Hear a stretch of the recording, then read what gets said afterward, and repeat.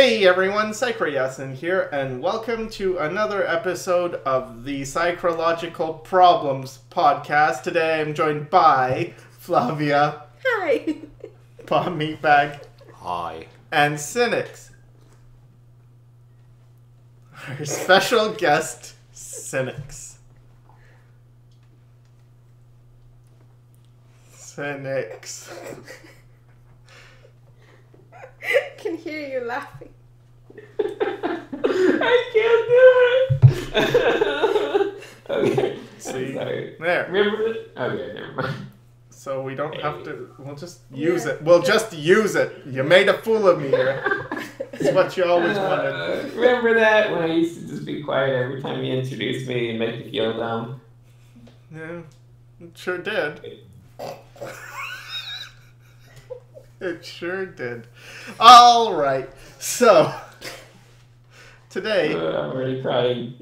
since we have the guest on, I figured we could talk about stuff relating to the said guest and branch out into other questions and answers. Do you actually get questions? Do people write in questions? No, I mean like our own question. Like that's the thing. It's open ended. You come out with your thoughts, and then it goes somewhere or not. Okay, great. So. Oh, I'm starting. Okay.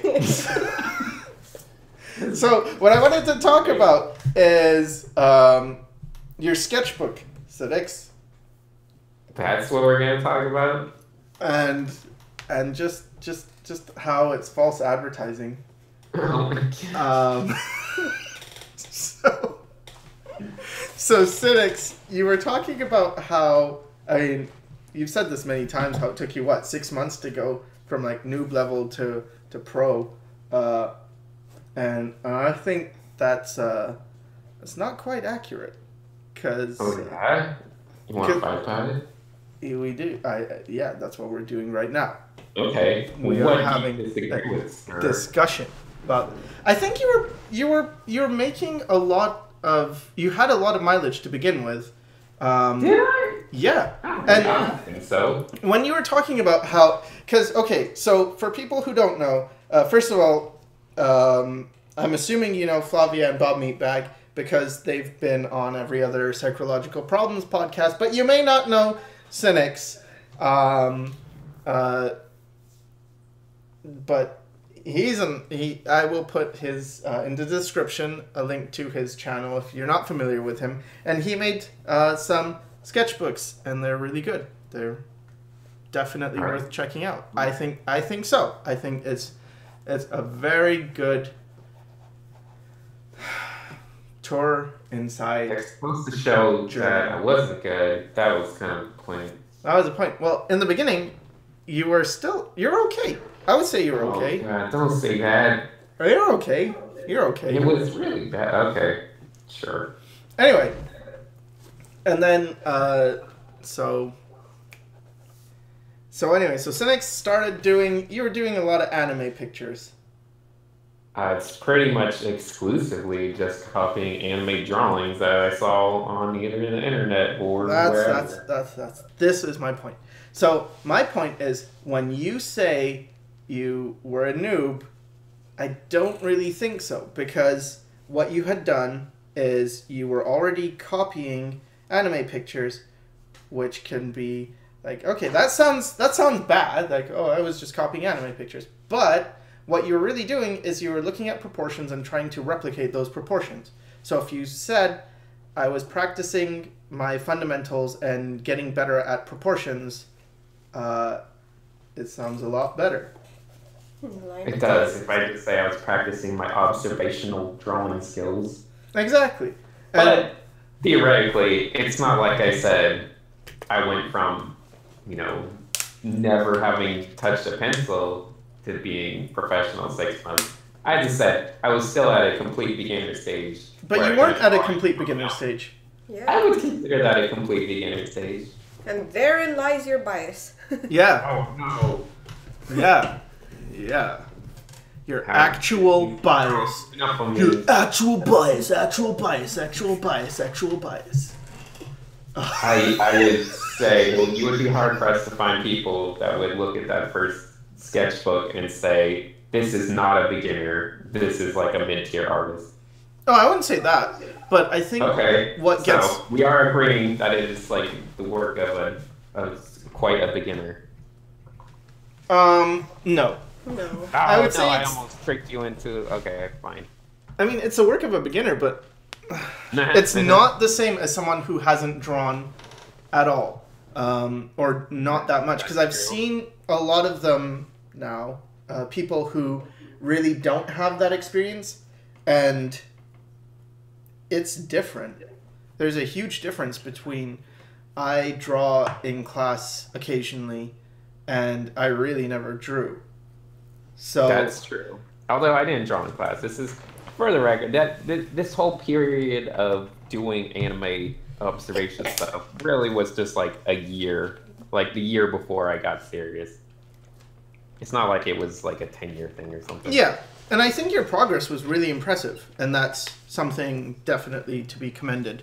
And I do feel like it's a lot easier to progress faster when you're older. So like anytime I hear people be like, I'm too old, you know, like I'm 30, I'll be like, oh, that's great, because you can like pretty much zoom through all the easy stuff that takes the younger people like 2 years or whatever. Because you're smarter and you know how to teach yourself stuff, and you generally have more experience with everything. Wait, which one are you talking? Are you talking about somebody like an adult who's never drawn before? Yeah, I think it's a lot. You can basically learn a lot faster if you're older. Basically, is my point there. Depends, because it's not just like theory and stuff like that. It's muscle memory as well. So I've been doodling. I think you're a little more, at least compared to being a little kid, you have a much more better muscle control as an adult. No, I would say a kid that has practice, because it's like those kids that grew up doing martial arts, and then the difference between a kid who grew up doing martial arts and then continued to do martial arts, and an adult who's never done any physical activity or martial arts doing martial arts. The muscle memory just isn't there, and it takes a lot longer to ingrain, and it's more difficult. But at the end of the day, it's still mileage. At the starting point, I feel like, well, I guess it's debatable whether if you start martial arts at as a 10-year-old or started as a 20-year-old. Well, I know your body is a lot more flexible when you're young, because I found that. Okay. So I used to do like these front kicks a lot when I was a kid, and then much later, I think I was like 17 or 16 or 15, I took up martial arts, and then I could do those kicks much better and very high, and the rest I couldn't do well because I never practiced them. So that's good. Like, I don't know. I don't even know why this is that. Okay, anyway, back to your point. Well, lately I've just been thinking a lot about the things we talk about. I mean, you talk about it, Sinix, in your videos, and I talk about it, and a lot of artists talk about it. Kind of these themes of working hard, and, you know, talent's not really important, and you just have to put in the work. And what I'm seeing is... It's true, I don't believe in talent. It's kind of different from what I'm starting to believe. I guess my views have sort of shifted on that, and now What? I am in... Are you saying you believe in talent now? It's not so much talent as I believe in people having an aptitude towards certain things, and having an affinity towards certain skills. Some people are more... Like, it started with the whole intuitive versus analytical thing, but I started noticing it in other things. Some people have really good ideas. Ideas are just easy for them, and other people don't. Some people... You don't think that's something that can be developed? No, like no, I do think it can be developed, but I think the the thing is that even though you can develop it, you work really hard and you'll get like kind of okay in it. But if you foster the things where you really do have an aptitude, you really go beyond that, I feel anyway, from what I'm seeing. So you basically start with a higher baseline. Believe that's like a yeah, born, or like I don't believe that's like an in place. Like I feel like that's still a learned thing. It's just kind of learned at a very young age, kind of thing. I think we brought this up before, where it's not just a higher baseline; it's also like a multiplier, where it's like you know, a person who has more, I don't know, mileage or talent, or something in, let's say, swimming. This person can learn things quicker. They can do things faster. They get the concepts much better than average people. So let's say this person who's really talented at swimming is being taught by a swimming teacher, and then there's a normal person next to them. Well, something like learning to like do a basic, I don't know, swimming technique might take a normal person like a week or so. But then the guy that's really talented, who's just somehow built for this, or maybe they've had more practice, they learn it much quicker, like maybe half the time or something like that. It's like I've seen that happen, where it's just like people. Possibly. I mean, there's certain things that are more physical than others, but I don't know. In terms of all these creative things, like I said, I'm a firm believer that there's not really innate talent, but people are given innate confidence at very young ages, in that they think they're better at something, and that's what we mistake for talent. It's just a confidence. I would disagree with that. The reason is because, for myself anyway, it's been that way where I never learned music, but I always picked music up pretty easily. And then it wasn't until I was in my, I guess before like 17 or 18 when I ended up going out with this musician person, and I found the concepts were really easy for me to pick up, but I didn't know they were easy for me until I started going further and then realizing like, oh, I can, like, this is actually easy. It's easy for me to get the rhythms, find what key the things are in, like just basic things that the other people had been studying, and for me it was just easier. But for visual things I always had a lot more difficulty. So I didn't feel like, well, I don't know, that was something that I learned or had more mileage in, because I really didn't at all. Well, it would be hard to diagnose like exactly, but I still think it's a matter of just maybe for whatever reason that you were raised at, and whatever little tiny circumstances happened along the way, you were ingrained with a more confidence toward maybe musical stuff. Whereas as soon as like you know someone taught you one thing, you felt very confident in your ability. Sinix, consider this: if it's just confidence, then somebody who's, I don't know, like somebody who's mentally disabled should technically be able to do anything as long as he has confidence, right? But that's not true. I mean, there is a biological aspect of it.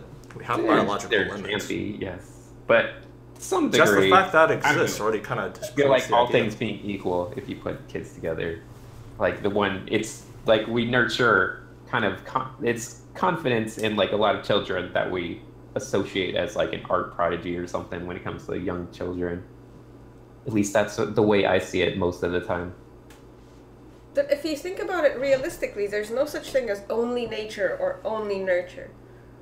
You can't really separate them with kids, and there's no point in doing it, because whoever grows up with both. They have a biological configuration, and they go through life being nurtured or not nurtured. Yeah, it's pretty. I don't know. It would be really.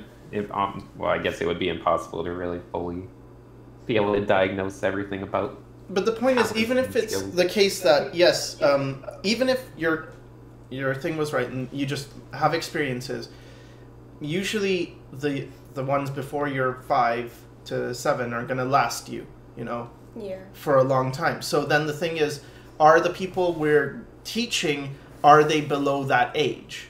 Because if not, they're already going to have certain areas they're strong in, other areas they're weaker in, and that will change how they learn or what they can do in the future. Because if we were teaching kids and they were all 2 years old, sure, I guess there's a lot more room for, well, this person can become a lot of things. But even that, even with really young babies, you can see they have a tendency towards certain things. I was watching Will Terrell's video with his kid, and you can just see how he has this rhythmic thing going on. Like, he's very... It looks like he would play an instrument. Looks like he would play the drums, most likely, but he has that feeling about, like, the things he's doing. They're very rhythm-based. And I would say that's an affinity towards rhythm. Okay. Rhythm's I feel like an affinity toward rhythm is kind of affinity toward most aspects of creativity. There's a lot of cross relationships between being able to understand rhythm and most things about either art or anything. But yeah, I don't know. It's more just the thing that I see a lot of people, like, especially at a young age. I feel like he's obviously been encouraged. Like, if he was maybe, like, anytime he did something musical, like, there was someone there saying, like, don't do that, or, you know, stop that, you're making noise, or blah blah blah. Like, they would develop this kind of lack of confidence when it came to musical stuff, which would be very self-defeating.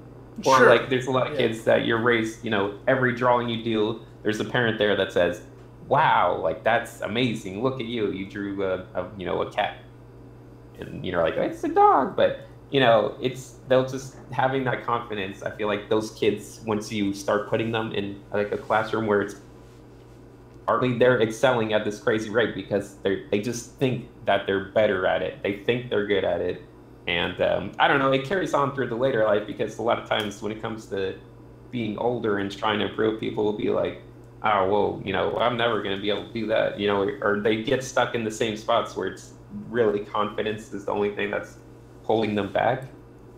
So I don't know. I like to focus on confidence as being the main factor. I think having confidence gives you more chances to do stuff. It's like, okay, you have confidence, you're more likely to do things, you're more likely to get mileage. I think that has a role to play in it, where it's just like, okay, if you're really confident, you get more mileage, yeah. But I don't think it's not the only factor. Like, there's just the human body, the way evolution works, the way the brain works is too complex to be just confidence. Not the only factor. I can't say it's the only factor. I just think it's an important factor that. I think just like mileage is such an important fundamental that it's like the more you get, the better you get, basically. Like, in that way, confidence plays a role. I would caution, because, like, the thing is, I feel as though if you're just confident all the time, that's fine. You're more likely to do things, but it can get into arrogance as well, where it's just like, okay, you're confident all the time, you're doing things, but it doesn't necessarily mean that you can see your flaws and stuff like that. I suppose that's where criticism comes in. Yeah, there's healthy confidence, which I would describe as the confidence in the ability to improve, which is the most important type of confidence. And then there's like a type of confidence which means confidence in your current level of skill, which I think is which would be the one that falls into arrogance. So you always have to watch out for that, where people are just like, I'm amazing right now, no one's better than me. Or the people that are like, I know I can improve, by doing stuff because I'm just very confident and this will help me improve and how to get better. So there's definitely truth to everything. Yeah. I was thinking about how, for me personally, I was so against this idea that you're either talented or you're not. When I was young, that was kind of the thing. Like, oh, you're so talented. Not like no one would say you worked hard in art. They would say that for music. I would hear people say, oh wow, they're really good at playing piano. They must have worked really hard, or they must have studied at a young age. But for art, it was always, from my experience anyway, very much based on talent. And then when I realized, oh, you can learn this, it became a different thing, which was, no, you can learn pretty much anything you put effort into, and get it to a good level. But then I think there's, at least for myself, I think I went a bit too overboard with that, because it's not just that. It's a case of, yes, you can get anything to a good level, but each thing takes varying degrees of difficulty. Like, if you're trying to get a colorblind person to perceive colors more accurately, it's going to be a lot harder than teaching someone who isn't colorblind to perceive colors accurately. And it's not that it's impossible, it's just at what point does it make more sense to cater to someone's own configuration. And I think right now that's where I'm thinking more about. It's like, figure out what you are and what your strengths are and what works best with you, and then whatever you want to do, you can get better at it through hard work. But it's not really just, well, work hard and anyone can do it, because that sounds good and it's sort of true, but it's not that. Sometimes it's just not worth it. It's like, you could spend 10 years working your ass off trying to learn this thing and you'll be okay at it, or you could find the thing that you really, really are good at, or you really work best in, and improve much faster and have more happiness doing that thing. I suppose, I mean, it's like, let's say somebody who doesn't really have, who's not really built for something, tries to get good at it, or maybe even try to attain greatness. They can gain a level of proficiency, maybe even professional skills, but because of the way they're built, or just maybe what they're good at, they can only achieve professional level. It's like, okay, you achieve professional level, but you never enter greatness. And it's just like, it's the people who are built for something specific, and they do the thing that they're good at, and they gain mileage, and they put in hard work, they attain greatness. Whereas the people who don't really have that build, they'll struggle, but they never really break through. Yeah. I don't know. I mean, imagine a person who can't visualize trying to attain Kim Jong-gi level of skill. Kim Jong-gi visualizes super easily. Activities and creative activities. It's easy to think of like examples in the world of like physical stuff, but I don't know. I was trying to think if we were I get what you're saying, Sinix. Up right now and become some kind of other like creative field. I don't know. I can't think of a good one, but how that would work out. But I don't know. I remain firm that there's a lot of it is really based around confidence. But that's also there being because some of factors of just, obviously disability or colorblindness or, lots of different things that could affect you. I think I kind of agree with your idea of confidence, but that's mostly because of how confidence is delivered and how badly it's delivered or not delivered to kids or to adults or coming from adults and stuff. Like, managing confidence and raising kids is very, very, I don't know. It seems to be getting more and more difficult for people these days. It is. So we've kind of switched over from like a time where kids were given very little confidence and that was considered a good thing, and to now kids are given too much confidence, and it's kind of gone back into this other side where kids don't want it. I don't think there's a balance anymore. There's no. They don't want to do anything because they already feel very satisfied by everything. So Yeah. it's like, there's a balance. Even games that are catered to, like, you cannot fail. Oh, yeah. Like, you play the game, but it won't let you fail because it'll just, no, do this, go here. Kind of stops people from learning failure has become something that you can't have instead of something that's just part of it. Where, oh, hey, I failed and that sucks and I'll try again. It's now, no, we can't fail. Because it's too hard to handle. Yeah. Yeah, because I want my kid to be confident, but it's like, that only works if they, I mean, that's kind of the last part. Yeah. I guess the first part is some degree of confidence in that, Yeah. hey, it's okay, you can try, just try. I think initially it's about countering irrational fears, because a child's brain at first is afraid of very irrational stuff. Like, oh, you're afraid of the dark, or afraid of the, I don't know, the boogeyman, or whatever kids are afraid of. I don't think they're afraid of the boogeyman anymore. I don't know. They're I was afraid of their terrified wireless failing. Maybe not the boogeyman, but just the concept of the monster in the dark. Or, I don't know. I was terrified of windows as a kid because I always felt like there would be some kind of monster outside the window. Well, it's a crappy operating system. Oh, you get hanging out with Cyber too.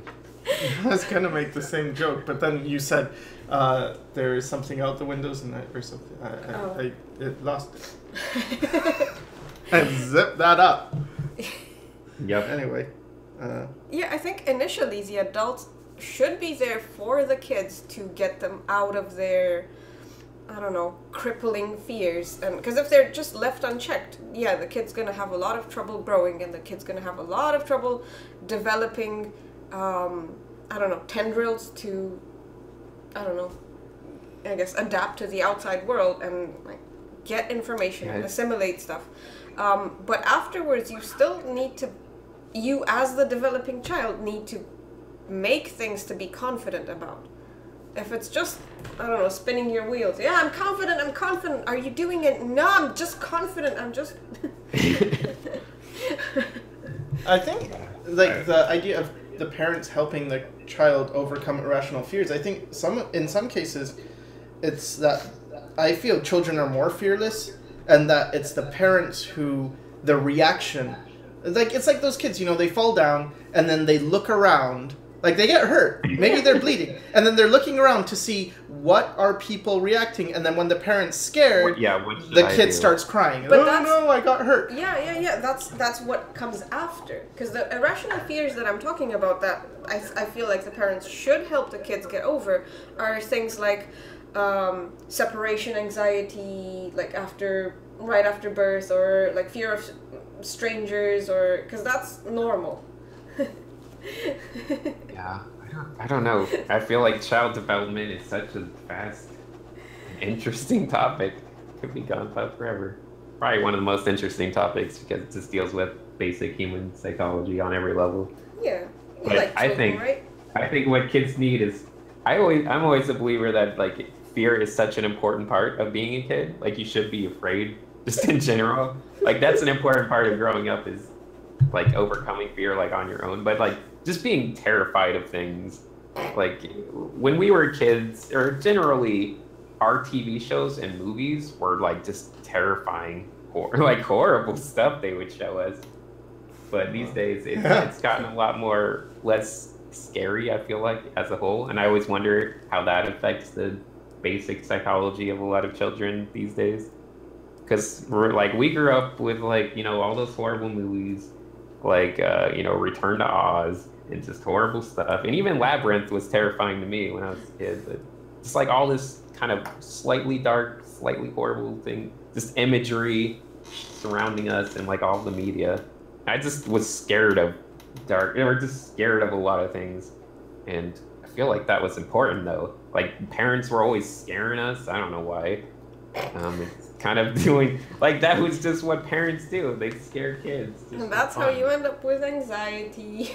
Kind of, but I feel like it's there's something healthy about it. Just being fearful. I don't know. Well, yeah.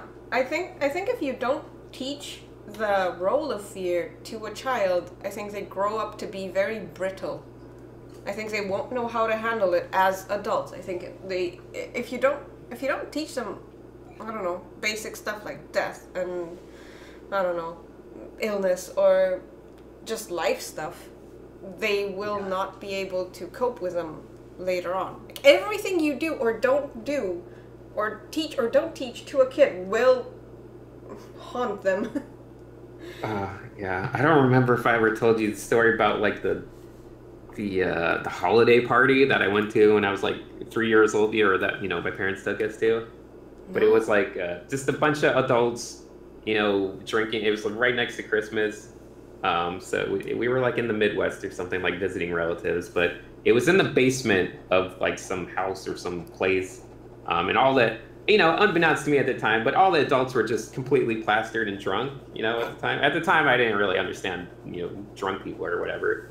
But there were a few of us little kids, and I just remember they, instead of dressing up like Santa Claus and like coming to surprise the kids, like one of the adults dressed up like in the most creepy, terrifying Scrooge outfit, and just like started like they got a cane and they were like rapping at the door, like let me in, just acting crazy, and like that scarred me so much. It was always this thing, like they came into the room and they had this big cane and they were just walking around, and all the adults were just completely drunk and they thought it was hilarious, but like they would take the cane and like wrap it around your neck and like pull you closer as a little kid, and they made you like say a Hail Mary or something, like repeat a prayer just to make sure you were a good kid.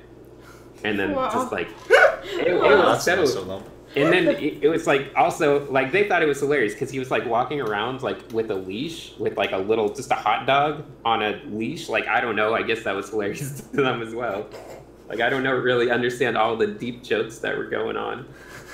But as a kid, I never realized this really happened. I always just assumed it was a horrible nightmare I had, because it was just stuck with me in my brain.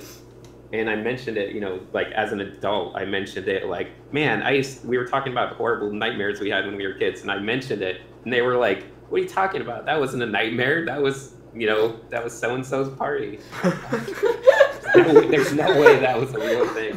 But what was the point of like, how is this a good thing? Because you were talking about fear being a good thing, and then you were haunted by this nightmare that you only realized was real. Amount of character, like you should be kind of, I don't know, in a mild state of just fear of whatever. This is what you're talking about. Maybe that PTSD. was not a good example, but I feel like raising kids with fear just will make them a little more contemplative, I guess. Well, contemplative, huh? They're contemplating. I feel like it. I feel like it makes you a little more like you just kind of analyze stuff more. Maybe I'm crazy, but I feel like being fearful just kind of makes you a little more analytical in some ways. But you do realize that you're talking to 3 people who have all been traumatized as children. I know.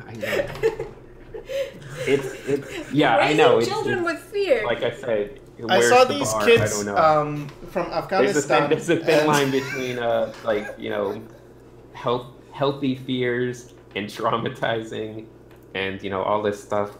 It comes to mind that stupid YouTube channel that's been in the news lately, where it's just the parents playing horrible pranks on the kids.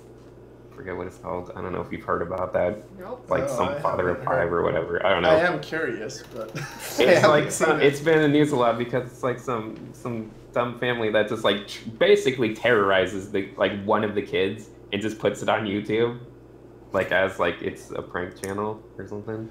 Mm-hmm. But like it's clearly not okay. Like it clearly crosses that line into abuse. Yeah. But I don't know. Like I said, there's definitely a line for a lot of this children's stuff, whether it be giving them confidence or giving them fear, where it's like trying to figure out the right balance of everything. And I think it depends on where you teach them to place the fear. Because if you're teaching them to place the fear like of the parents, or in your case for relatives, parties. I think it was more like obviously they were dressed up, so it wasn't like if a relative came at you like and you knew they were a relative and they were treating you like this horrible way, just like scaring you. I think that would be horrible. But since they're dressed up as this, this really caricatured version of Scrooge, I think they had like a really giant nose, which terrified me. I still remember this huge fake nose they had. But yeah, it's just. I feel like that makes it a little more acceptable. But to this day, you draw tiny noses for your characters. Yeah, clearly that's yeah. I'm sure there's lasting psychological effects. But no, I don't know. I was raised also, I feel like I was kind of made to believe that I was like every little doodle I did as like a little kid on a scribble on a piece of paper, like was great. People always told me when I was a little kid that, oh, it's such a good artist you are. Even though I never like really cared about art through my later years of being a kid, high school and everything, teenager. But I still like it stuck in my brain that when I went back to it, I was still confident. I was like, well, everyone told me I was such a great artist when I was younger. Like, I must be good at this thing. So when I went to do it as a 19-year-old, I think I was improved maybe at a better rate because of that. You know. So how did I you don't go know. from that, okay, so everybody tells you that your scribbles are great and you internalize that, and how did you go from that to, oh, yeah, you know, my sketchbooks, oh, they're bad, oh, this art is bad, like, what happened? Oh, it's I like it that it's bad, or I like being able to recognize that it's bad. That's like an important part of, you know, feeling like you've improved at something, is to be able to look back at something and be like, that's bad, and I know it's bad, so that feels good. Like that's just I don't a know. healthy amount. There's something weird about berating the past instead of it kind of sounds like, oh, you don't want to praise your current artwork directly, so you're making it into a. That's true, because if you praise the current one directly, then you're not leaving the, you know, the room to keep like it. It's a difference between, you know, like being, like if you're berating like the old stuff, that shows that maybe that you're in an improving state. Whereas praising the current stuff is kind of, it's a similar process, but it says the same thing anyway. But it's more of a mental state of, oh, I'm comfortable where I am now, more so than just always thinking about, oh, my old stuff's always bad. So that means I can, you know, always keep getting better. I don't know. I suppose if you frame it in terms of, oh, you're afraid of stagnating, therefore you induce anxiety on yourself. I suppose it's a strategy, but I don't know. I don't know how far. I don't think it's imposing anxiety necessarily. I think it's just a healthy amount of critiquing. I don't know. I think it's good to be I don't know. I like to joke around with my work and be kind of hard on it, just because that's helpful to me. Yeah, but I think Once again, just how I was raised. I was raised in a family where teasing and kind of being very joking around people is kind of the norm, which kind of shows, because anytime I'm friends with people, like little buddy Cypher here, I just tend to tease them a lot more as I'm friends with them. Be a lot harsher on them. But that's how I show affection, because that's how I was learned. Yeah, but like, I don't know, you have a YouTube channel and you do educate others. Correct. So, okay, so your mentality is based on how you were raised. But how do you think, because the people who watch your videos clearly do not share the same history or the same, I don't know, social determination as you do. So where they're coming from, maybe they have different ideas about what bad art is, or what fear is, or what, like, because I feel like in a lot of your videos you make very general statements about, oh yeah, this art is bad, yeah, I don't really like it, and I don't know, maybe you have, I'm sure you have fans who objectively look at your work and it's like, oh, aspire the drawings, because I know with Psychra, like, he's gotten people where he will crap on a drawing he's made and say, oh yeah, it's bad, and then he'll get a comment where, yeah, you know, your drawing that you said is bad, I thought that was really good and I aspire to be that. Like, what do you think the impact is on people when you say, yeah, this is crap? It's tough, because I was told that like early on by someone who was an artist. I can't remember exactly, but they were like, you should never say, like, call your work bad, because there's always someone, you know, that looking up to it. Like, that is something, but I mean, to some degree, it's also, I feel like, you know, I don't want to, like, say, like, I just gotta, you know, be whatever, honest and whatever about what I'm feeling. So I'm like, you know, I don't want to pretend that I feel differently about it than I do. It's gotta be honest for the most part. I feel like that's more valuable in the end, not necessarily valuable as a like tool for helping everyone get better, but Yeah. I think it's just I being agree kind with of that. very, not like holding anything back, is just more important as a, just like, No, I agree with this part of it, but the thing is, you only now say the whole picture. Guess so. Yeah, because when you talk about things, you do, I don't know, offhanded remarks. Yeah, this is, and they sound very general, and because you have your confidence thing, they sound very, I don't know, you speak with authority, and you... Yeah, I don't think so. Hard thing to balance. Because you don't really say, I can see feel the bad the negative effects that can have. Yeah. Definitely. I feel like, I don't know, maybe sometimes it can be misleading to people starting out. Yeah, no, that's true, but I don't know. It's tricky because there will be people that are at different stages that need to hear like different things, and it's always been tricky when it comes to YouTube because you're making something that's for everyone, or at least something that everyone will see. Yeah. But no, maybe it's impossible to help everyone with the same advice, I guess. So Yeah. And I feel mostly okay with it just because I feel like it's everything I say is generally just coming straight from whatever I'm thinking about it. So in that sense, you do the best you can at just being vulnerable because that's an important thing.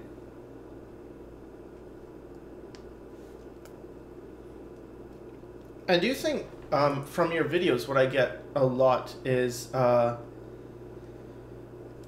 mostly it's the phrases like what you say, like be confident. It's just that takes it's almost like you have to meditate on it or like really think about what that means to you. It's a phrase that you say very like easily, but for me anyway, it was something that it's like, what does that mean? What does that mean to just be confident?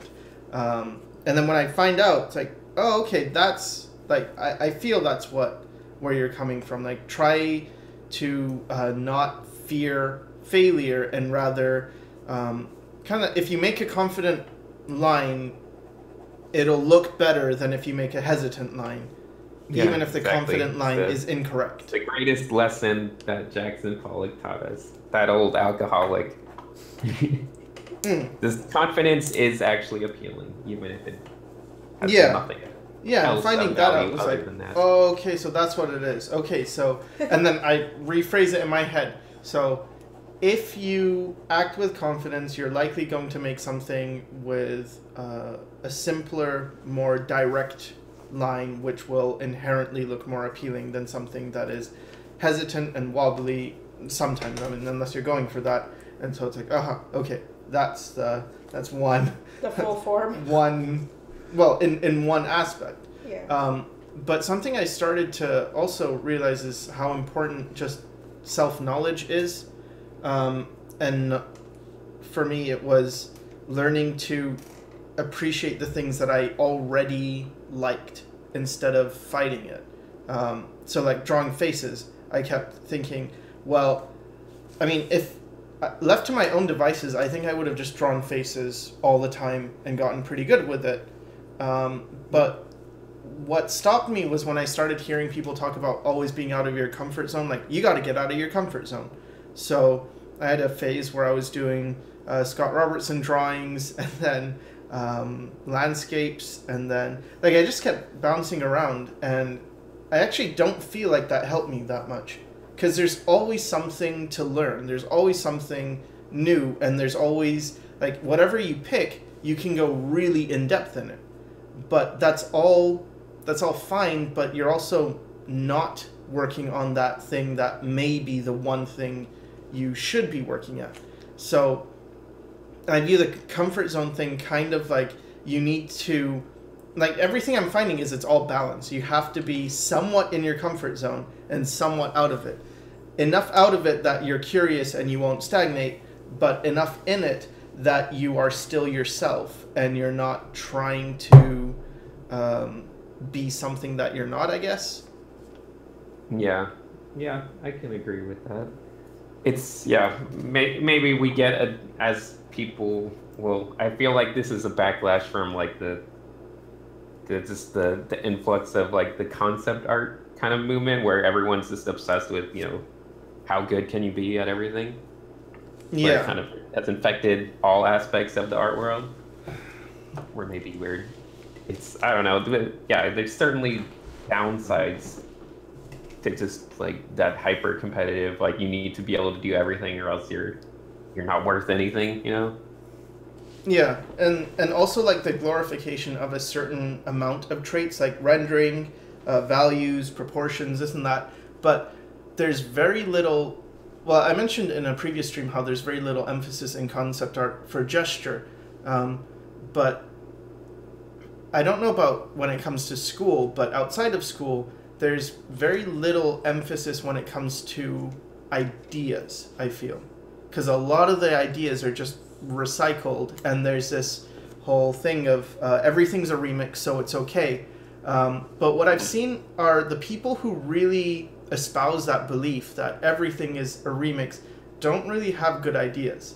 I haven't seen them yet in terms of like really solid ideas when you truly believe everything is just, I'm just picking from this and that. Whereas the people who almost naively believe there is something original and it's within them, and being just a unique individual and finding their own personal truth, I find those are always more interesting. So to me anyway, the everything is a remix thing leads you to looking outward and looking at what components are there, and looking within is more, oh, I already have these components within myself. I don't need to do anything but reveal them. Yeah, I mean, I don't know. I've fallen into the like everything is remix stuff when I talk about design theory, just as a whole, because in general, I don't believe in, you know, the idea of like original concepts, even though it's a valuable thing to kind of think about. But I feel like it does get twisted into more of like well, when I originally thought about it, it wasn't supposed to be like everything's a very direct remix. It was more of a way to incorporate that everyone has a unique visual library that's, you know, constructing everything you create in the art world is kind of dictated by that. But it was supposed to be more of an empowering and exciting thing. Like everyone has their own visual library, which is exciting because it means at the highest, like no matter what level of art you take your art to, you like no one will be able to create the same things you can create, which is an interest, which I like that idea that no, like if everyone got amazing at art, they'd all be making, you know, slightly different things. Like, and they wouldn't all reach the same point. They would all reach their own unique points based on their history and visual library that they've built, you know, just as being alive. So I don't know. People certainly need to start thinking more about their own unique kind of ideas for things rather than just a collective kind of consciousness of design. Yeah, I feel so much is just reactionary, because it's like, oh, there are people who are told you have to be original, and because of that they feel, well, they can't look at other people, they can't look at reference, and so they become crippled by that.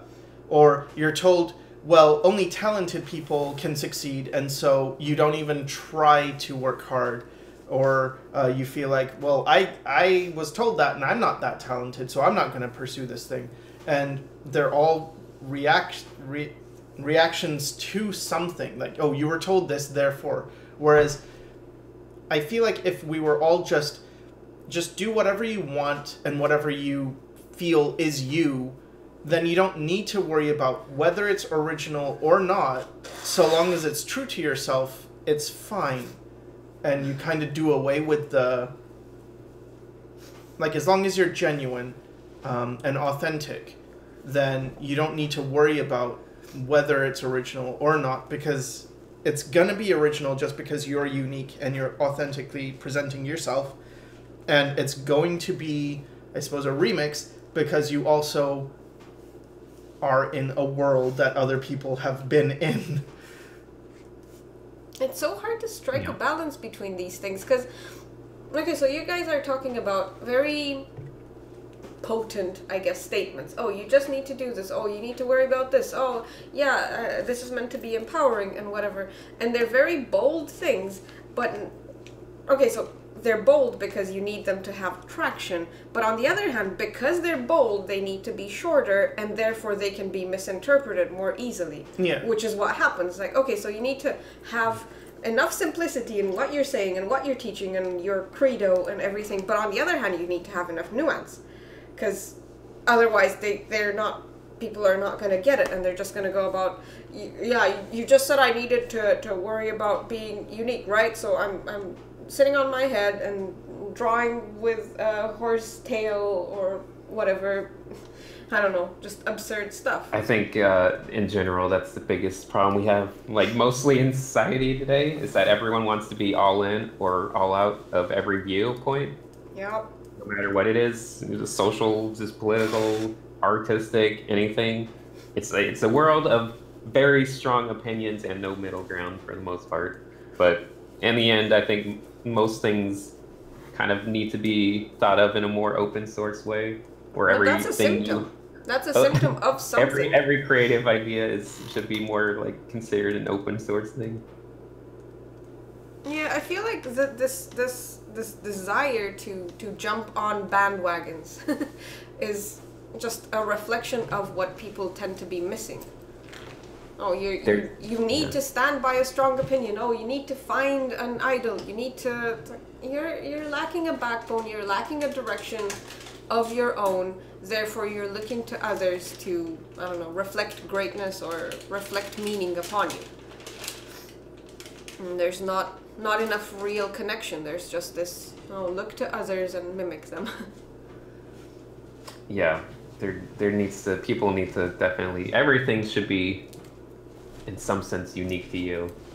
It's like, we got this kind of whole tribalism thing that's been kind of taking over, I feel like, society. Maybe it always has been since the start, but where it's like people will sacrifice maybe parts of themselves to fit into like a greater like viewpoint, where everyone really needs to focus in on whatever's working for them.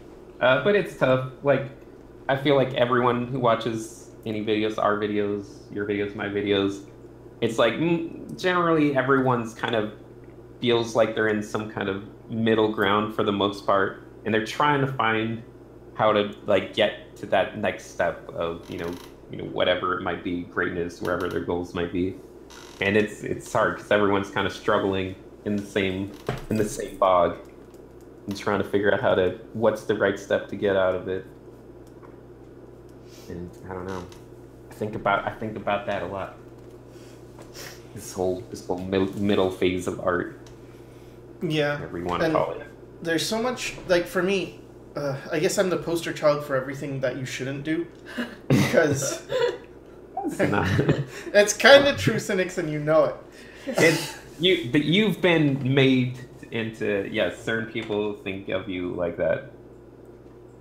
Yeah, certain people, some of whom may or may not be present. But it's okay. I don't think you're some idea for what not to do. I think. I would say you've achieved.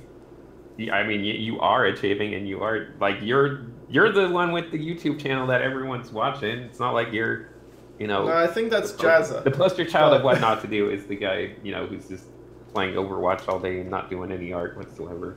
I don't know. I think I do have like a lot of just dumb ideas, but I have to go through them. You run with your dumb ideas, which is super valuable. Well, yeah, I just have to go through them to see it. And I see that a lot of people through, or whatever you want to say. You're someone who follows through with. It's okay. Things, I don't. No matter how horrible they may be.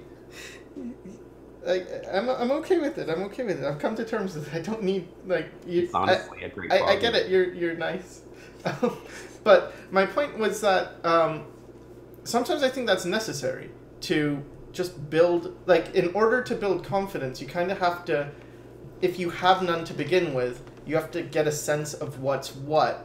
And for me, it meant doing a lot of things because I was too afraid of what if the opposite. Like, what if someone came to me and I really like drawing and they're like, yeah, but you don't know about painting. Painting's much better. And then if I hadn't done that, I feel like that would have shaken me. Like, oh, yeah, maybe you're right. I don't know.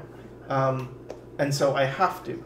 And I hear that from a lot of people where some of them get to the point where it's like, I want to know I can make money with art. So I'll do anything because I just want to get commissions, because I just want to know that I could make it as an artist instead of, and then they'll pursue something that they think is supposed to make money instead of just, you've got something already that's really good, that is special, is unique, and you're not working on it because you need to prove to yourself, oh, I can make money. But as soon as you prove that, you realize it's irrelevant.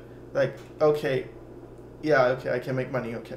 And then you get to go back, and I think the confident people kind of get to skip a lot of this insecurity of, well, I don't know what's what. This is kind of an interesting, or at least to me, it's kind of, because the problem, or at least what I'm trying, or what I hope like people will eventually get out of my channel just as a whole is, just obviously reaching whatever goal they want. But in my opinion, the best way to get them like into that is to just explain to them how important confidence is. Once again, going back to confidence. But would you consider yourself a confident person? No, only in some cases I am. Like, yeah, I'm confident in my... to do like the thing that I consider confidence to be the cause of, which is to just see things through, which is the main important part that I want people to do, is to be able to see things through, because that's what people can't do. So what do you think brings about that seeing things through? What's the trait that makes you see things through? For me, it's that I haven't heard... Well, I want to prove people wrong. That's one thing. Because I feel like if there's one thing that defines me as a person, it's that I like to push boundaries. I want to see what is... Like, okay, this is here, but what's beyond here? And like, oh yeah, so anime sucks, but what if it doesn't? Like, it's just, how far can you push it? And I heard people saying, like, I think Bobby Chu mentioned one time he's never seen someone create a style and it be any good. And he's just saying it, and like, probably from his experience that's true. But for me, I took it like a challenge. Like, yeah, is that really true? And it's, from what I've discovered, kind of it is true, but kind of not. Like, there is a but in there. I have to find all the small buts. And I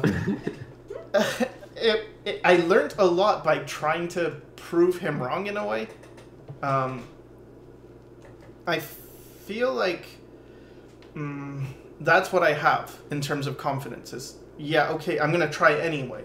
I have a belief that maybe everything's connected, and I just have to see how it's connected. And if I do, I'll learn more truths. But in terms of where I'm not confident, it's not really my own lack of confidence, but it's that if I hear anyone say anything, I give them the benefit of the doubt, and I start to doubt myself. Like, I have a lot of self-doubt. So if someone said, pointy chins is a horrible idea, I might think, shit, that's a good point. Like, I'll start to think of all the reasons why they could be right, and then I'll start to lose confidence. Yeah, but you only do this when people say bad things. When people say, oh, pointy chins is great. No, that's not true, because when Sinix says confidence is really important, I do think about it. No, but I mean, you have a bias towards what people say about you. Because no one says nice things about my work. That's not true. Well, not no one. See? But a lot of people I admire don't. Oh, no. It's fine. I am strong. I'm a strong woman. No, yeah, but yeah, I bet there is a bias towards negativity because I have that anyway.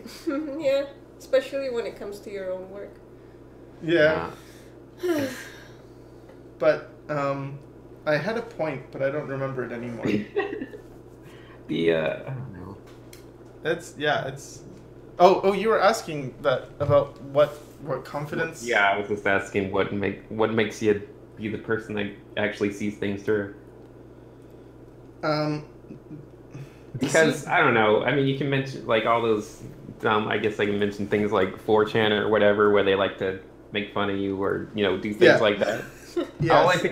All I think about is like it's like he actually does stuff, which is literally the most valuable thing you can have in the art world is the ability to like go through things and see them through. But that's like not what you told me at all. You just said, do you know what they're saying about you on 4chan? And then you laughed. Because he never says the whole thing.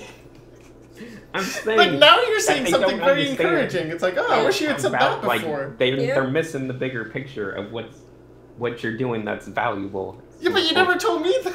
Yeah. What a friend, Sinix.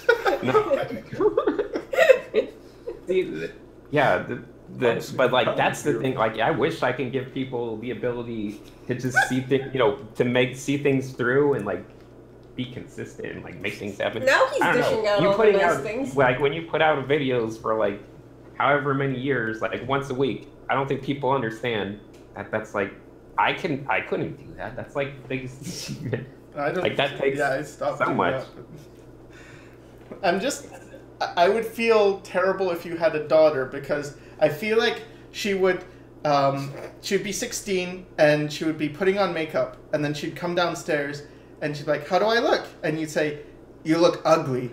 And then she would leave crying and then you'd be like, but what did you mean? Well, I think she looks ugly with makeup. I don't think she needs that makeup. She's beautiful without it. It's like, oh. I don't know. Okay, so I don't know. I guess just to fit into your little podcast, I feel like one of my biggest psychological problems is dealing with the whole concept of how I treat people that I enjoy being around or that I like. How I have this very antagonistic kind of side of me, where that's like how I show like, no, you're a respected person in my brain. That means I can joke around with you and make fun of you, because I always hate it when that's like people that don't quite understand that will view it as like, oh, I'm just being like, I really don't like you and I want you to fail or something, or see it in a negative way. And that's always been a struggle in mine that like it bugs me and I can't really contain it or control it. But it's also especially annoying if I'm just like a dick to someone that I consider a friend or something, and then other people see that, so they're just a dick to that person, even though they don't do it for the same reason, which has happened a lot. Sorry, Grant. Yeah. I feel like me being like, pointy chins, and then everyone in the comments will just be like, yeah, pointy chins. I had people contact me and tell me like, Sinix said. Yeah, you don't understand. You don't understand why I'm teasing him. It's really that's how I was raised. Yeah, it's a lot of backstory which doesn't really come across in your behavior. Like you don't walk around with a I don't know, poster board talking about the context of what you're doing. It's tough. It's tricky. Yeah. I guess it's confusing to people because obviously we've done plenty of podcasts and things, and I always imagine it's just like people will just like see like what do they think? Do they think I just like come into the podcast as it starts and just be like, well, look at this loser, like, it's like dumb, and then like leave right when it finishes or something. But that's how I'm used to talking to people. Like we're joking around all the time in between that stuff and before and after. And I don't know. The first thing we did on the interview, we decided, or you said it would be funny if we acted like we hated each other. That was like the first day I met you. Well, see, I instantly gained your respect the first day I met you because you started making offensive jokes about something. I don't remember what, but I was like, oh, this guy, he's all right. He's That's a fun always guy. been my icebreaker, or when I was young anyway. I would just, as a kid, if I wanted to be friends with any kid, I would go close to them and whisper in their ear, like, penis, or something, and then as they laughed, It was like, oh, we're friends now, and that's. It's not as appropriate if you did it to a child now. Man, I hope you're still not going up to kids and whispering. Yeah, I suppose.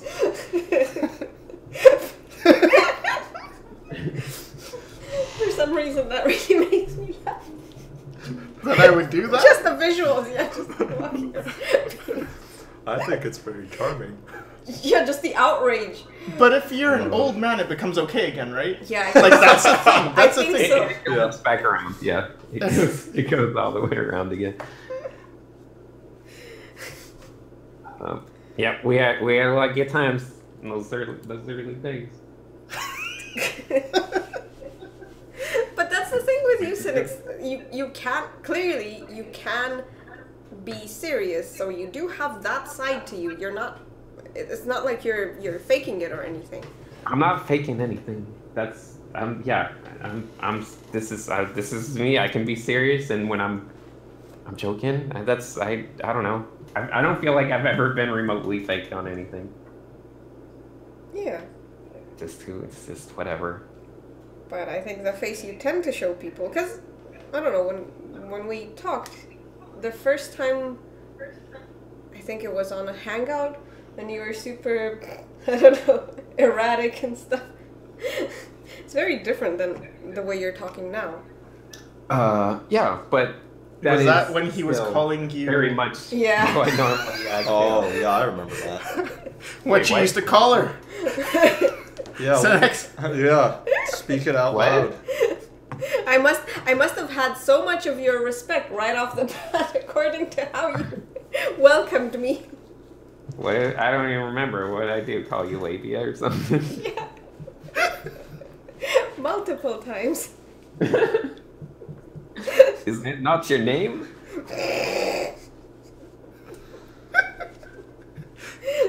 And my name is Scrotum. Yeah, I don't know. My personality has gotten me into trouble. Yeah, I'm really wondering how you proposed. It's not something I'm like, oh, this is... no, I can be serious. You should feel bad for my wife. But I feel like the reason I proposed to her is because she kind of has a similar trait where she just jokes around with everyone, and she's had a lot of her friends that can't stand it either. So I'm like, hey, we can just be giant assholes to each other all day long, and we both understand that we both care about each other. Oh, That's good. yeah. Yeah. Yeah, it makes me so sad when I'm like myself to people, and they're just like, I hate you. You're such a jerk to me. Blah blah blah. I'm like, oh, I was just being nice the only way I know how.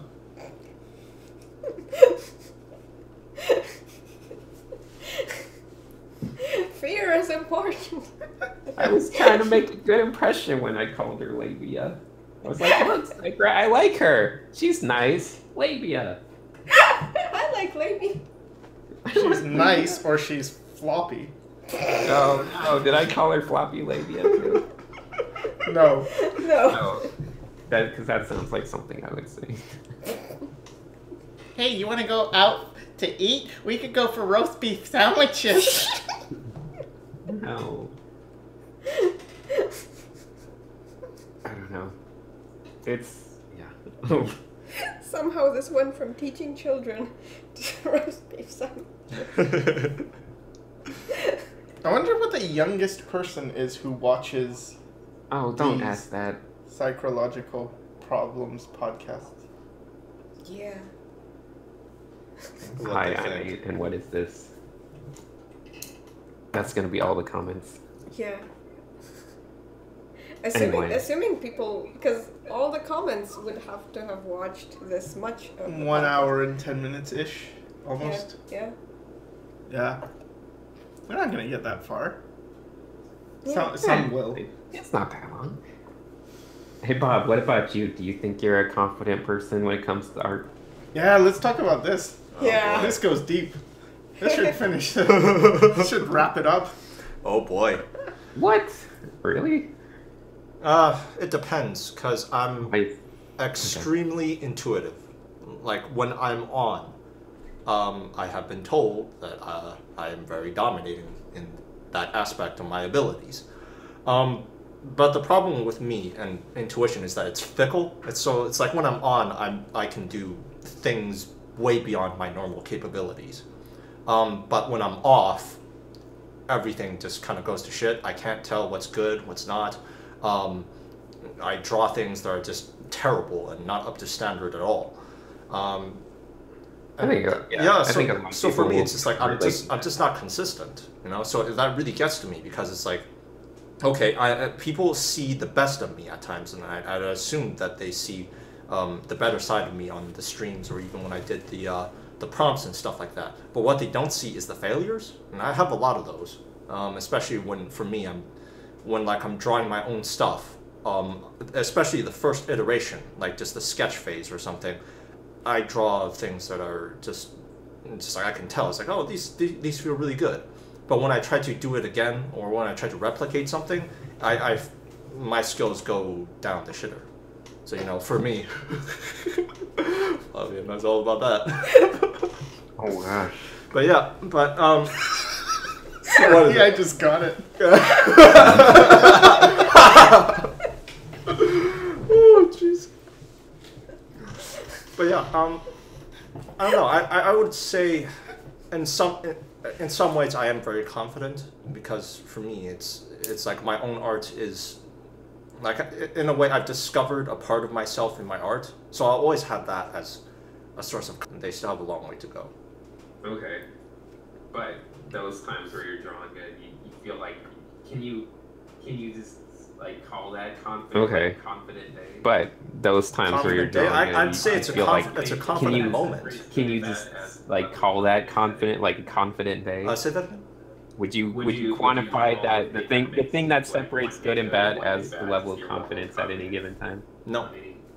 No, would you call the thing that makes one day good or one day bad just your level of confidence? Which falls into my subconscious. No, you wouldn't call it that? If it's something that I've encountered in my subconscious before and that I've drawn a few times, I can do pretty well. But that's not confidence. I'd even go so far as to say that it's a crutch. Because if I just rely on it, because what it's done to me, and this says a lot about my personality, is that I have a very black and white view of the world. And it's like, okay, either I'm good or I'm terrible. Either I'm worth something or I'm not. You know, and that's not confidence.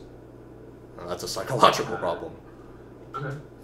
So it depends on the person, I suppose. I wasn't trying to be like confirmation bias. That's my answer.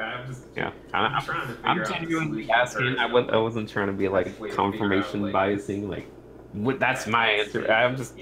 I'm trying to figure out the solution, or you know, like the best way to figure out, like, because that stage of, you know, some days being bad, some days being good. Like, what is the how's the best way to they don't really have identical make problems. Every day kind of better. It's true. I just like to hear as many different things as I can. Yeah, I think that's very valuable. Like, to just. It's true. I just like to look up how other people are dealing with kind of similar, kind of related. But I think everything should be taken with a grain of salt.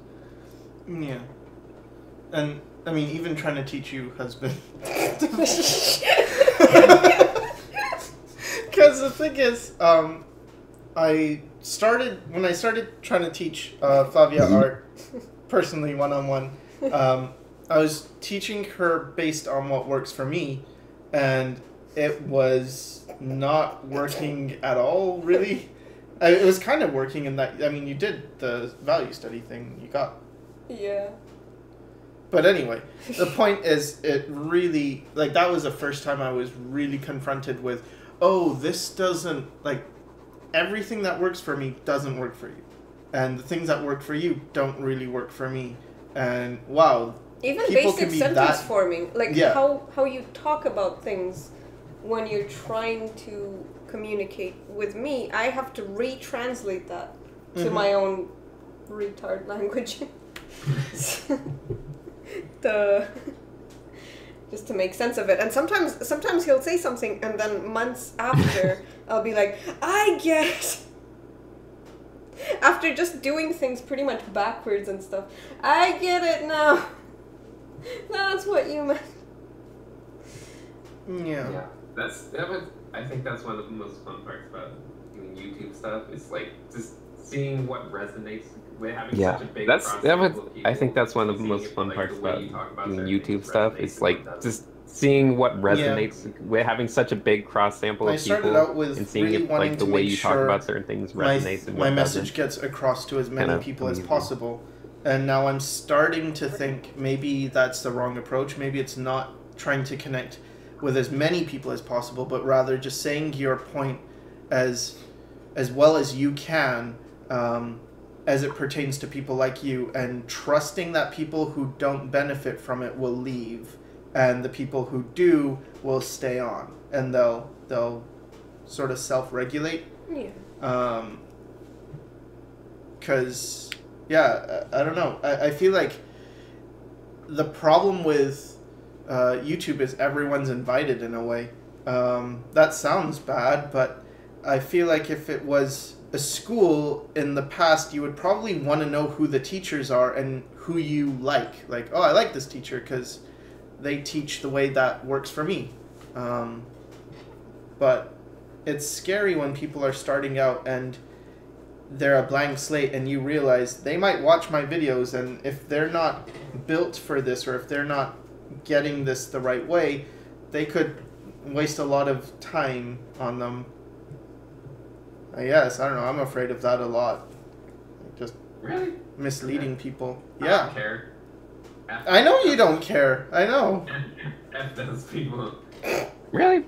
Okay. I think I don't care. I've never even thought about like, F 'em. my That's what I certain people's time. F those people. that's all I think about. What do I care? I've That's I've all I never think even about. thought about like, am I wasting wasting certain people's time is less of a Oh, yeah, concern okay. than I don't know. What do I care? Impressionable How minds. much time I waste on certain Because people. that's kind of the thing with therapy as well. Like if you're not a good therapist, you can do more harm than if you didn't do anything.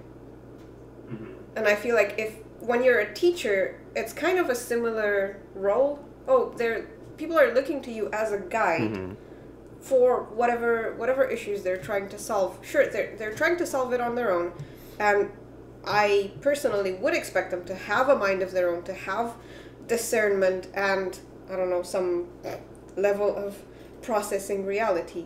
But on the other hand, because, I don't know, I guess the age limit for people who start learning art and stuff is lower and lower and lower. So at some point you're dealing with, I don't know, middle school students. Like, this is not, you can't really just, you're grown-up adults, you can do whatever now. But Yeah. I don't know. It's hard to afford to have empathy for that many, different people. Yeah. Yeah, but and I don't your- know. It's Your hard to message afford is to have probably empathy better for than mine, because mine that is pretty many, crippling when you know, I think of, different people. oh, what if they're not getting it this way? Yeah. The way around it has been just disclaimers. Like, I will try and make sure everyone knows this is just one way, but probably the exact opposite would work as well, and stuff like that. But I still get people who will say things like, oh, I was watching one of your videos and you were talking, and I don't use reference because you talked about never using reference, and it's like, wait, no, I did not say that.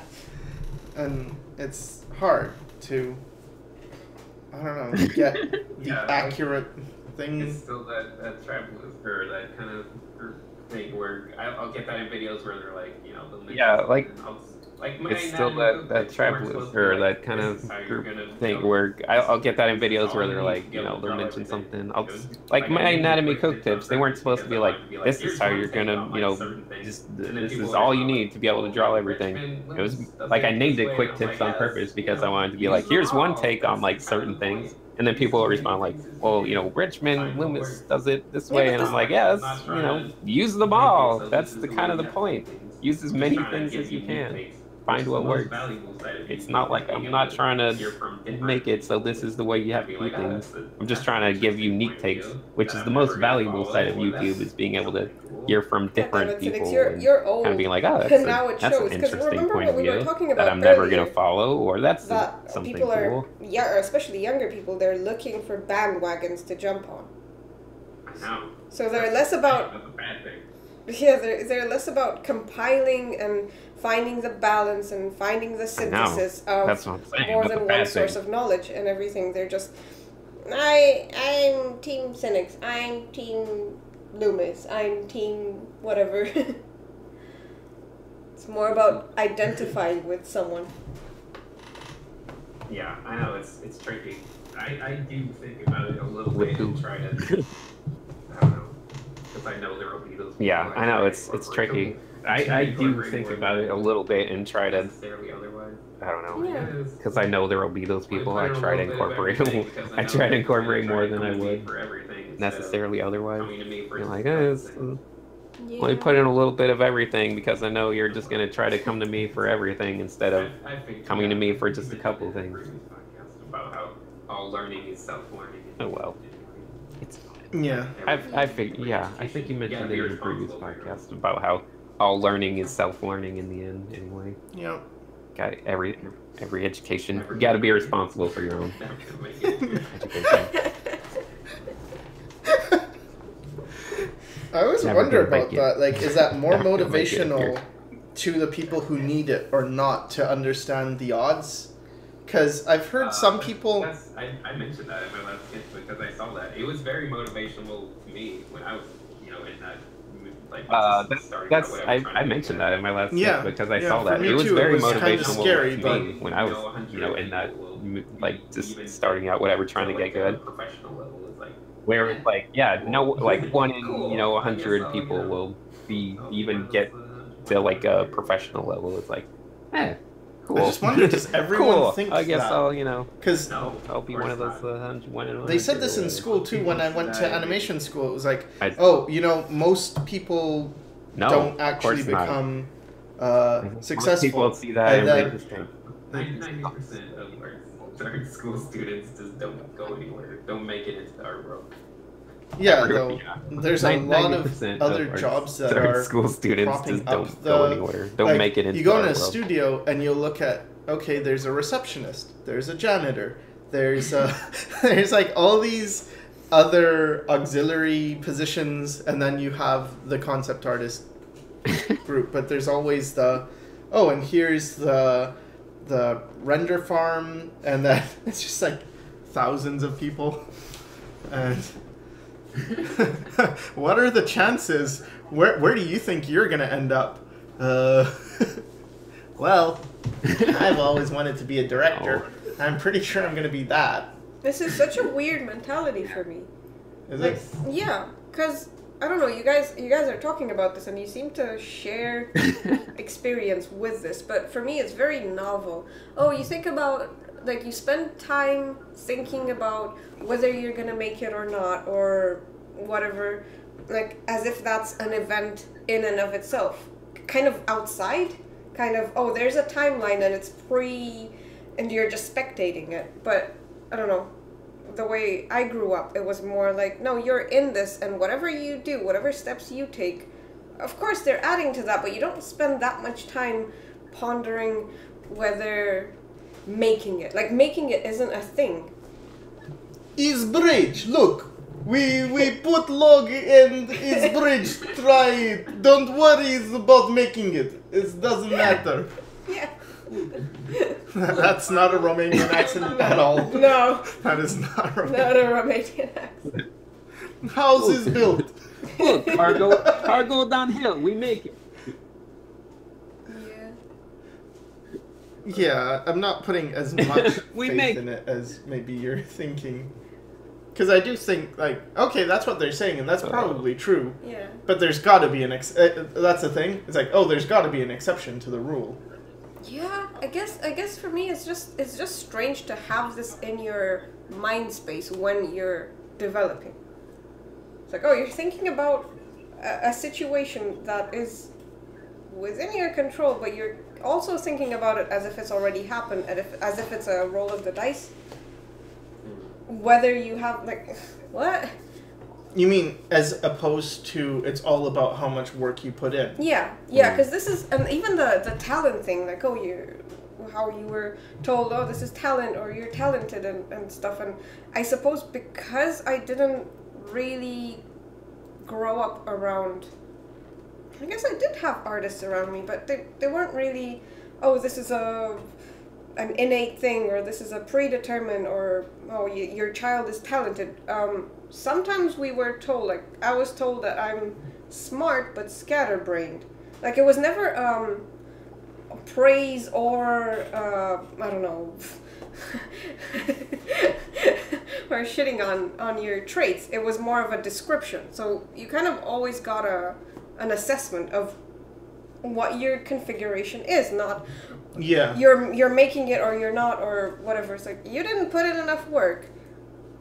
Here's your grade or here's your evaluation.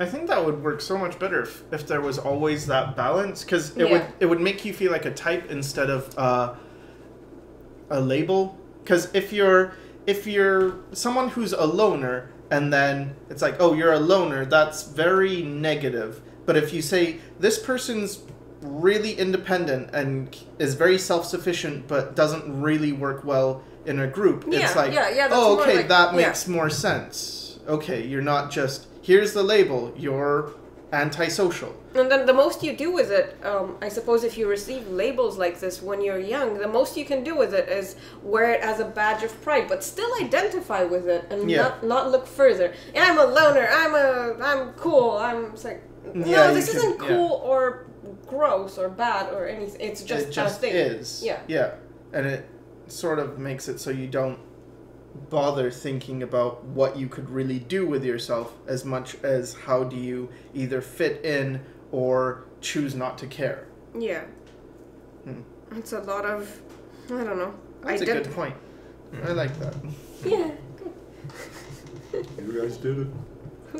Because, even if someone says, oh, you're antisocial, they never say you're not extroverted, but you have a rich internal life.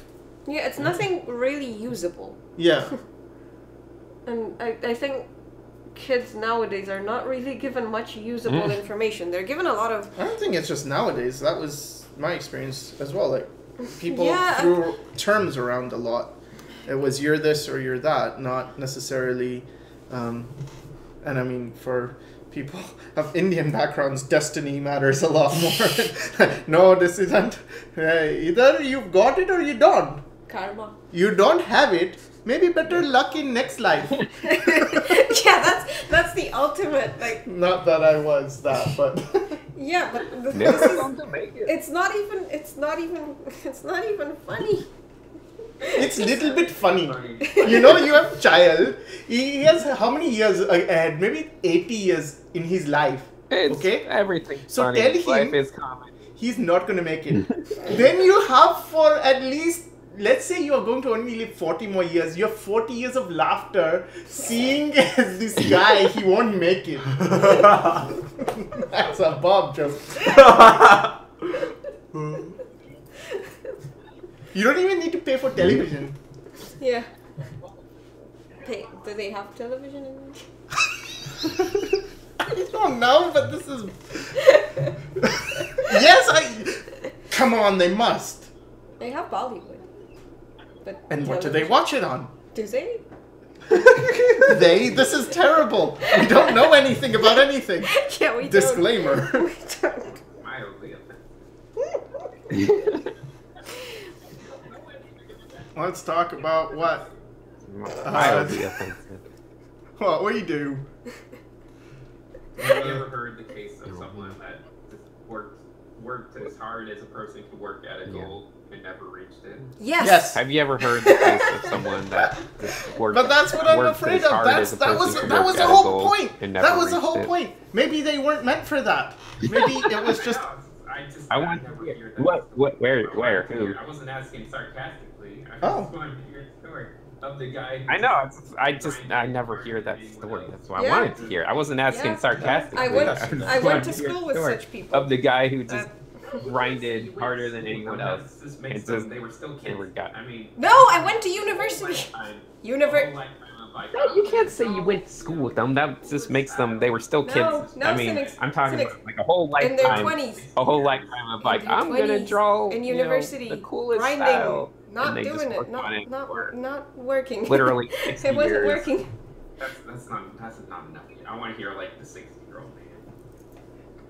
The what? Man? The 60-year-old Yeah. man. That's not The guy not enough. who I want was to hear never like the goes 60-year-old 59 man. I've been thinking that.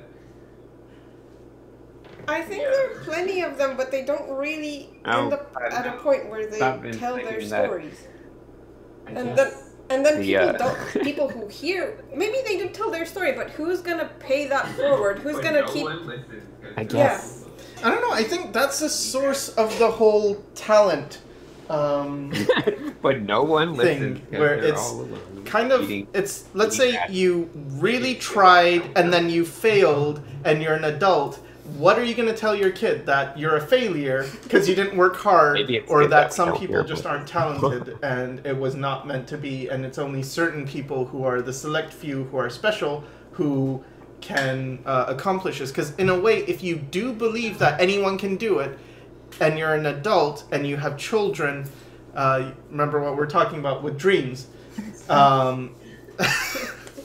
So you're an adult. Jesus, I was trying to be uplifting. You're a parent, and then Don't worry, kid. You work hard enough. Yes. You can achieve your goals. Guys, I was trying to be No, uplifting, and you guys. no, because I'm like, Mommy, don't worry, that's kid. true. You work What hard are enough. your You can achieve dreams your and goals. your I'm like, goals. No.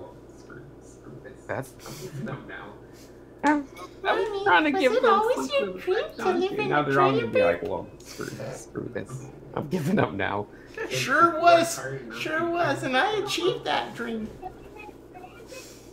No. Oh, Kids, if you work hard enough, you can achieve something. Yeah, they're but gonna be crying themselves to sleep. No, come on, who's gonna get this far? your poor viewers. That's true. Your viewers. Well, They're gonna be sleep. crying themselves to sleep And they're tonight. But this isn't live. That's true. Like they could watch us at any time. well, they probably already No, cried but do themselves they- to sleep, and they're sleeping right now. They just wait. They wait until wherever they are in the They're- world, it's really late. I know, but do they? Go to bed, Steve. All right. Do we have anything else to talk Go to about? bed, Steve. Probably. Everyone wanted you to make me cry and stuff, and so I'm not crying. Oh, is that what they wanted? Probably. We ain't. They want- Everyone wanted you Yeah. to make me cry and stuff, and so I'm not crying. They wanted the deep down. They want. dark, They want. dirty- Yeah. They wanted the Why inside you the really actor's try? studio. Hear about my disturbing childhood. They wanted the deep down, I dark, wanna hear about dirty, that.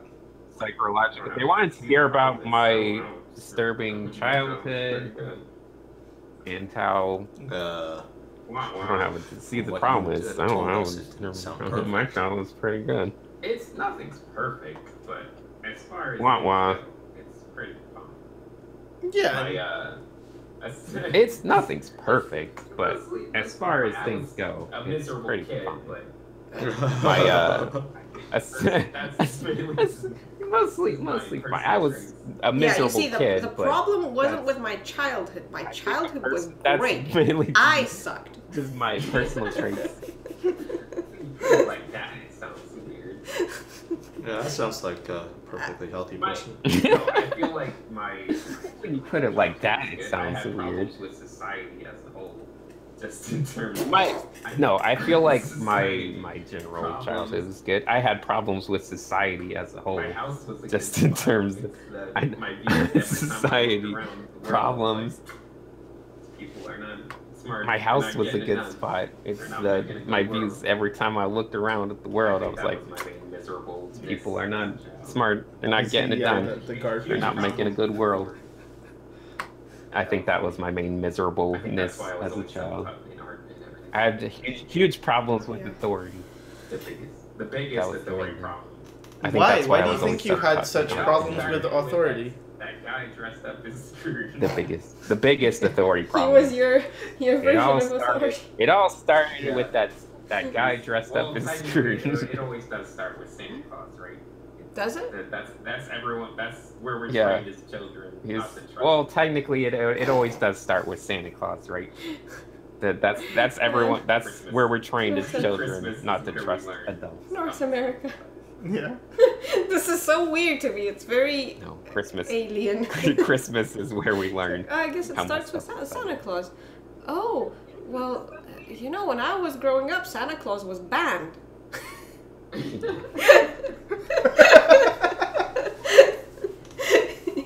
You couldn't have any effigies with Santa Claus or anything. You had to work around. They don't do effigies of Santa Claus. I don't know. Don't they That's have not it? how they celebrate Christmas. That's not how they do it here. I don't know. Don't they have them on like Coca-Cola bottles and stuff? And Yeah, but That's not that's an effigies. well, Maybe Effigies are the things you burn. not just an effigy. Burn It's just those a representation on a thing, off the a rope. symbol. In Romania, all representations are effigies. We burn everything. Yeah. In Romania, all representations are effigy. Yeah, We they burn do that. everything. They do? Yeah. How come? They throw away Time to burn the Christmas tree. after January 6th. Time to burn some banners. they throw away all their Christmas trees on January 6th. Oh, it's and then Easter time. Time to gypsies burn come some by and bodies. pick up all the thrown away Christmas trees, and then they use them for firewood. No, that's different. That's not the same as. Yeah. It's not like January 10th is like effigy day or something. No. Oh, well, that's nice. No, but they, That's yeah, different. I guess they It's do not it. like January 10th Do they is have like holidays effigy day in or America something. where you do burn an effigy? Hold on, I'm gonna try to think of a good joke. It's not a joke.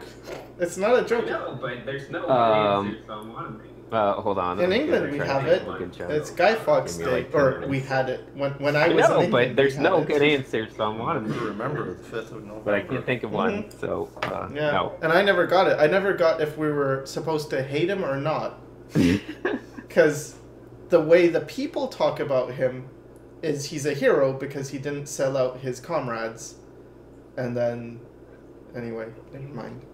He's also a traitor. You're opening up a whole. Now the whole comment section is going to be Guy Fawkes, hero or villain.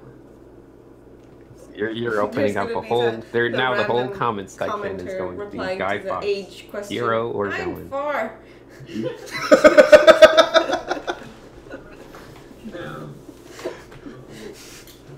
So my childhood. See, the problem is everyone's childhood. No. We just have different levels of. Yeah, Like, so it's my great, childhood like, was fine. compared See, to the a problem lot of you is guys in my childhood. everyone's childhood But everyone, sucks. We it's just like have the bar different changes levels and of your standards for like what's it's good and great. bad. Like compared to a lot of you guys in my childhood here. But Yeah. everyone, it's So, like the yeah. bar changes and your That's the standards thing. for If what's you good and never- what's bad if you- changes with them. It's like a roller coaster, guys. So, that's Only that's in the our thing. case. If you've never, if you, Yeah. it's like a roller coaster, guys. It doesn't matter how high or low you are. The ups and downs always feel the same. So what I'm saying is, My parents burnt me. my I childhood's very had traumatizing. severe burns in my childhood. What did you go through, Sinix? Scrooge! My uncle walked around with the hot dog. Do you like Scrooge now, or do you have like a thing where you can't stand My uncle still? walked Do you have a around with Scrooge hot fetish? dog on a wheel. As a way of overcoming past trauma. Yeah. I remember old people. I think I've spoken of like creepy old people. And now you have the hands. I remember old people being the thing that scared me the most for Sorry, most of my what? What childhood. movie? Have you ever seen the movie Pet Sematary? You ever watch Pet Cemetery? You ever I seen that think so. movie? Nothing about the people coming back or like animals. Have you ever coming seen the back, that movie was Pet scary. Cemetery? When they had like a scene of like some flashback of someone. Nothing caring for, about like, the their old people grandma, coming how back old they to, were. or like animals coming back to. None of that was scary. When they had like a scene What of what like, about some it terrified flashback you? of The someone fact caring that for the like their grandma old is old, grandma or that and they how had to old they care were, for her? terrified me. No, the old part. The old part. No, it reminded me of like Scrooge. No. Oh, so it did get to you. No, they Every reminded kid me should of, be like, terrified. Scrooge. I think kids should constantly be terrified. It's It makes them think more. It makes the world a more magical place. I imagine how you would redesign Disneyland. It makes the world a more magical place. Fear. I feel like a lot of the most memorable things about Disneyland are the parts where it's like a little scary, like when you're a kid. Well, I feel like a lot of the most memorable things about Disneyland are the parts where it's like a little scary, like when you're a kid, you know, Haunted Mansion and Pirates of the Caribbean when there's like a little drop. I've never been. Like Dead Men Tell No Tales. Like that's the most memorable part. You should. Roller coaster, ups and downs, we're all on the same level, right there. Oh God, I'm sorry. I went to Disneyland a lot as a kid. Roller coaster, ups and downs. We're all on the same level, right, guys? It's like riding above you.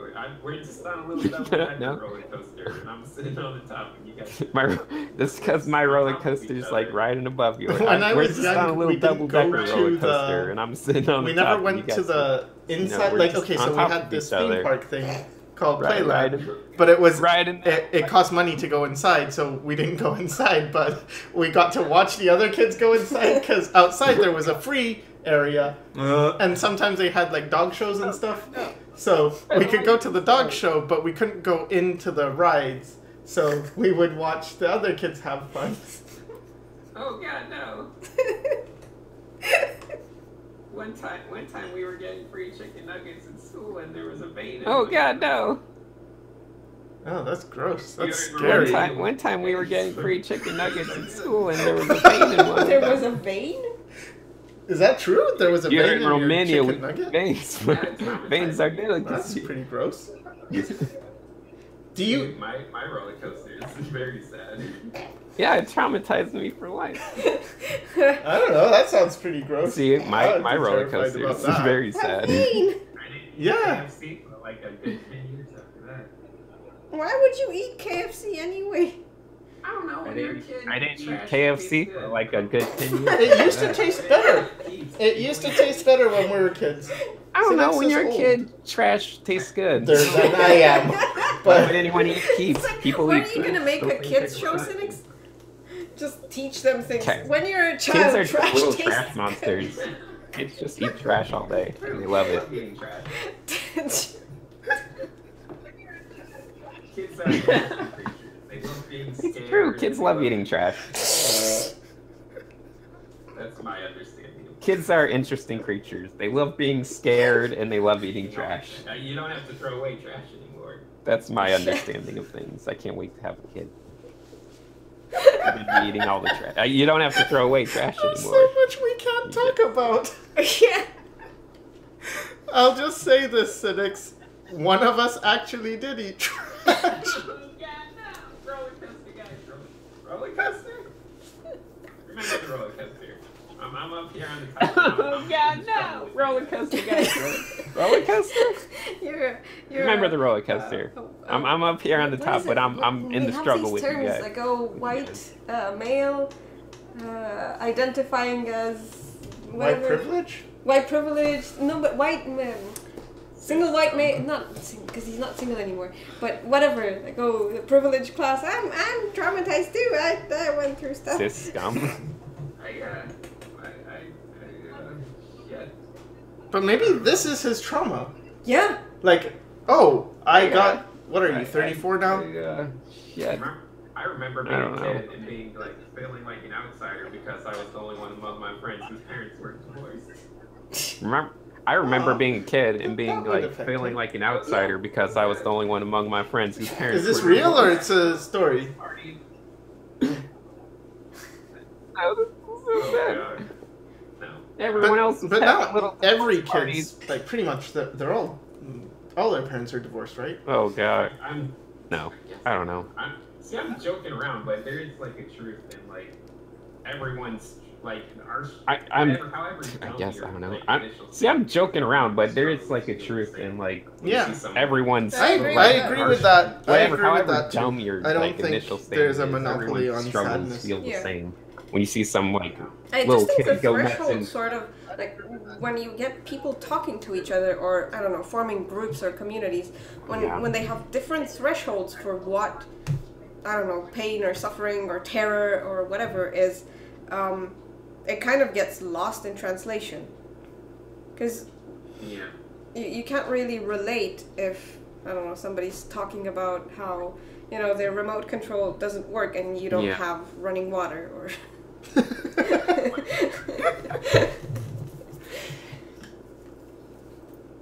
Yeah. I think you guys think you had one, but I had like a 56K modem for like most of my childhood. I mean, you guys We think should you go had to bad, speed but I had like test a and 56K show 'em how modem for bad our like internet most of speed my is. childhood. right now. But people in Romania have really good internet. Yeah.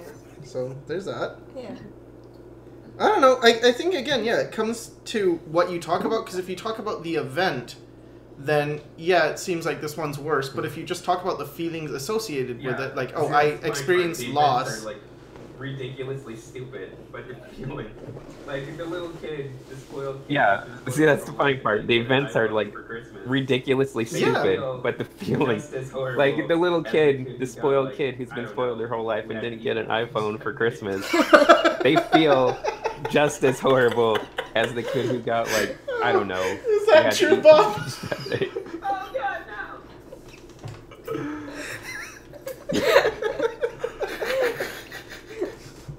Oh God, no! Should we end this? Yeah. All right. I think All we should put it out of its misery. All right. Well, thank you, Sinix, for all your insights. Yeah.